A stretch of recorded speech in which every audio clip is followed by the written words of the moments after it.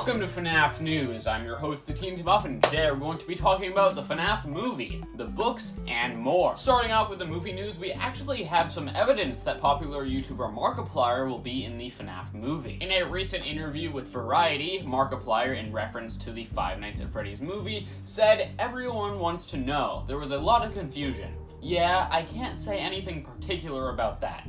There was a lot of scheduling conflict, and I can't say anything." So basically, they asked Markiplier, "Are you in the FNaF movie?" And he said, "I'm not allowed to comment on that." He doesn't outright confirm anything, but the fact that he doesn't, just say no, makes it seem like he is in the movie. Because I feel like if you weren't in a movie and somebody asked, "Are you in this movie?" you just say no. Saying "I'm not allowed to comment on that" makes it seem like he's under some type of NDA. He's not allowed to say if he's in the movie or not, which makes total sense, but also this is Markiplier. He could just be trolling. He might not be in the movie, and he's just saying that, I can't comment on that, just to, troll people. Make them think that he is in the movie while he won't be. Although this is something really big. If it were something that he's not in, I don't think he would say that. I feel like he would just say no. I do want to point out, he says there was a lot of scheduling conflict, so this makes me think that maybe he was originally going to be in the movie, but, because of schedules, he can't be. He doesn't have time to. Although, if that was the case, I feel like he still wouldn't say "I'm not allowed to comment on that." He would just say, "No, I couldn't. There was scheduling conflict."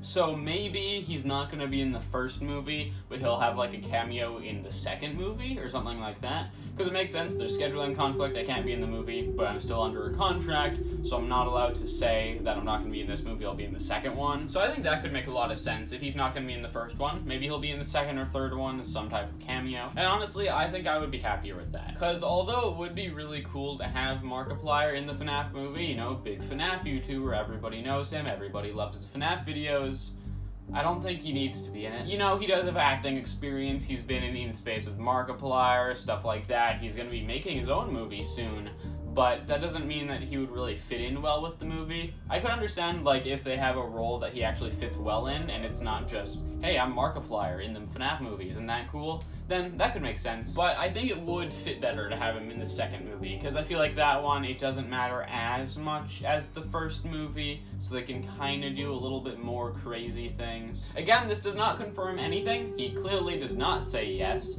and he says there was scheduling conflict, so I'm not sure if he will or not be. I think it's more likely he'll be in a sequel and not in this first movie if he is in one. Although he did have this Instagram story where he said, "I don't know how, I don't know why, but my hair got straightened. This is not for my movie. This just happened suddenly, and there was nothing I could do to stop it." Now, he does say this is not for my movie, which would make you think that's not for his movie. Although he could be being sarcastic.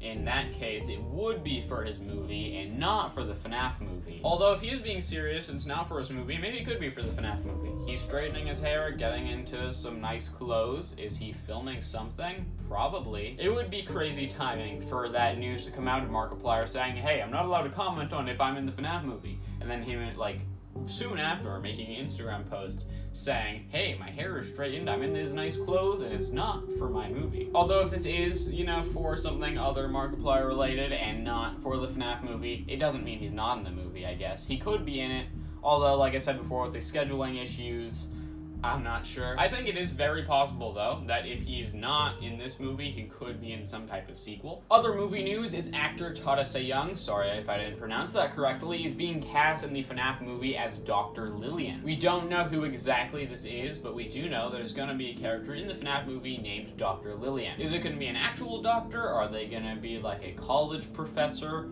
Who knows? I guess it would make more sense for them to be an actual doctor, but I'm not sure why they would need a doctor in the FNaF movie. I mean, I guess FNaF does have a lot of murder, it has a lot of injury, that news video I made before, there's a leaked scene, that could require some type of doctor, I suppose. Or, Michael's probably gonna witness murders or something like that, the parents of the dead kids might be something, psychologically, they need to go to a therapist or something like that. That could make sense as well. Yeah, not exactly sure, but we do know there's going to be a character named Dr. Lillian in the FNaF movie. The next bit of movie news is a little bit of a spoiler, so if you're trying to avoid absolutely everything about the movie, you can skip to this time. I'll give you 3 seconds, so 3, 2, 1, and the news is that there has been a casting call from Central Casting in Louisiana, now casting minor blonde female for new film Bad Cupcake, which is the production name of the Five Nights at Freddy's movie. It says here, we are looking for minors, ages 9 to 11, blonde females to portray the young version of Vanessa in this film. So yes, in the FNaF movie, at some point, we're going to be seeing a young version of Vanessa. That image at the bottom there isn't the actual actor, it's just a reference so people know kind of what they're looking for, because, you know, this is them looking for casting, this isn't a cast announcement. So why exactly are we going to be seeing a young version of Vanessa in the movie? Well, I did hear a theory, and I think it sounds pretty good,